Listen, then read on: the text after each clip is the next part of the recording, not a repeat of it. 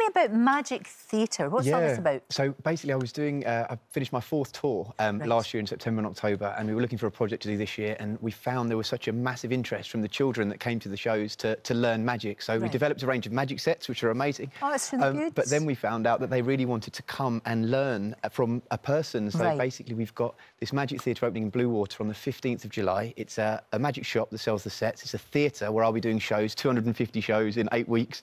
Can't wait.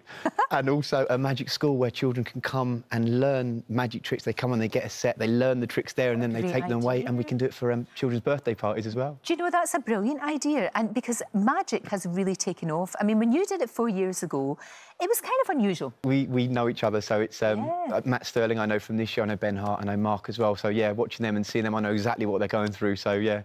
And what I think is great is encouraging young people, young girls and boys, to do these things. Because when I was a kid, there's a shop in Glasgow called Tam Shepherd's. It's renowned.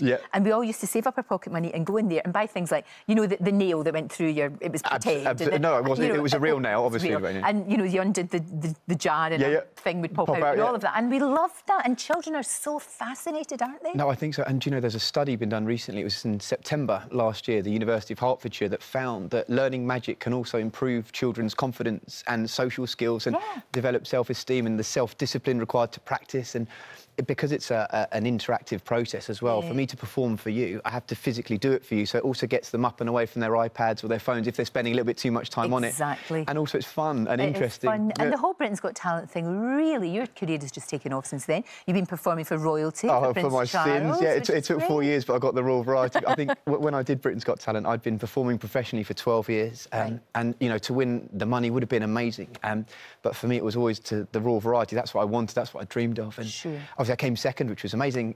But later on that year, I got to headline in the West End for a show that broke the box office record. Amazing. Done 4 tours, and then, in December last year, I was invited to St James's Palace to do a house party for some bloke called Charlie. So it was, it was good fun. Right, isn't it? Posh. As house parties go, it was a good one. Isn't it really good, though, that the show, something like Britain's Got Talent, can encourage people, and magicians are you know, they're getting out there. We're getting more interested in this now. Absolutely. Because now you've got a bottle of water there. I'm guessing it's not because you're thirsty. No, it's not because I'm thirsty. What are you going to do to me? Well, basically, if I may, I thought as we're opening shows in a place called Bluewater, I'd do a trick with some blue water for you. Do it on there. Lorraine, can I ask, are you right or left-handed? Right-handed. We're going to do the incredible vanishing water trick. So if I may, I'm just going to ask you to hold this cup of water in your right hand above your head.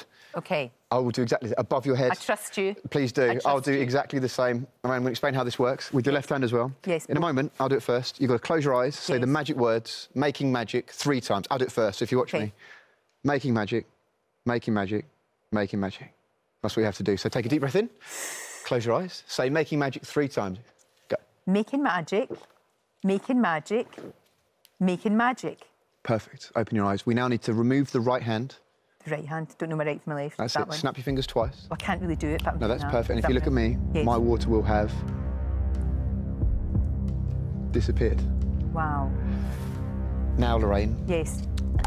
It's your turn. Do you believe in magic, Lorraine? Well, I do think I believe in magic, but can I say that this water thing is really quite heavy? It is, but don't you worry about that. Give me 5. You have the power. Very slowly, slowly, I want you to tip it over your own head, and I know it won't feel like it, but I promise you it will have disappeared. Slowly, slowly, slowly. But it still feels as if there's water in it, though. Trust me. Keep going. Keep going. Keep going. Keep going. Keep going. Keep going. Oh, Lorraine. How? What? Where? How does that happen?